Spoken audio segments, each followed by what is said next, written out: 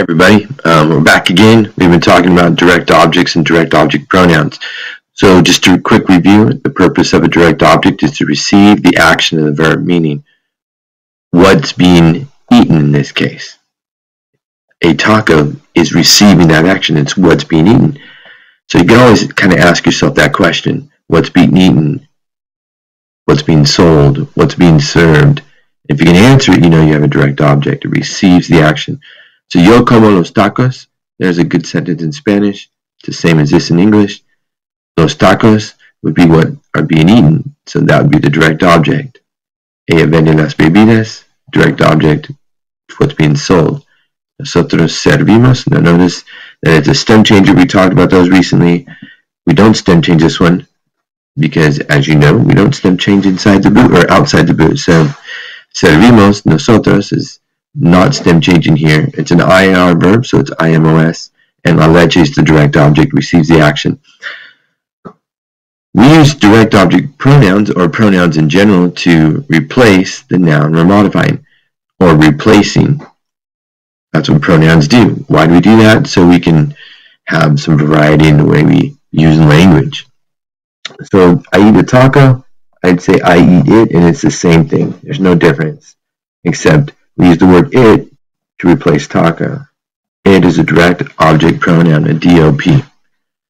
So I eat it. What do I eat? The taco. So this is a direct object pronoun, receives the action right here. This is our subject. So super common. We do this all the time in English. We do it all the time in Spanish. Here's a good example of this sentence. Yo como. Yo como, I eat. Now, there's two things that are different about direct object and direct object pronouns that we want to discuss right now. One is something you pretty much already know. We know that in Spanish we have to make things agree. So down here in the third person, singular and plural, we have four direct object pronouns, lo, la, los, and las. Why do we have four? Tell me. That's right, we have four because we have to make everything agree in Spanish. So whatever we're replacing has to agree with this. Because it's los tacos, it's plural, and it's third person, so we would want to use los, because that's agreeing with that. So this is masculine and plural, and so is tacos.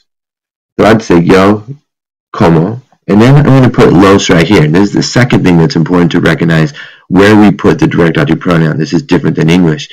So I'd say yo los como. So don't fall in the trap of thinking it says I, them, eat. That sounds dumb, Mr. Snow.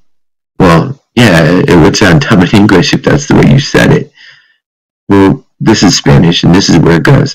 So you can't think about it the other way. You have to think about it. This is the way it is, and that's it. Right? So yo los como. Ella vende las bebidas. What do we replace las bebidas with? Las. And look where we put it. Right in front of the conjugated verb. Ella las vende. Nosotros servimos. What do we serve? La leche. So it would be la.